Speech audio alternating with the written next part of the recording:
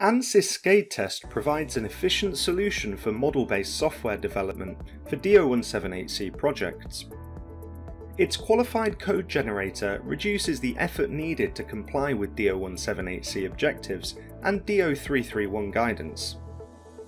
RVS integrates into the SCADE Test model-based development workflow to complement the verification activities supported by SCADE Test.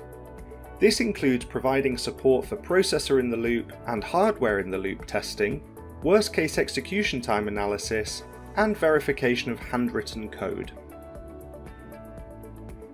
On-target testing provides additional assurance for DO-178C projects.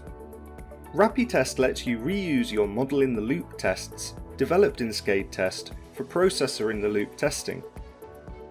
By automatically converting your existing SCADE Test tests and running them on target, RapidTest supports on-target testing of your model with minimal overheads, as you don't need to write new tests.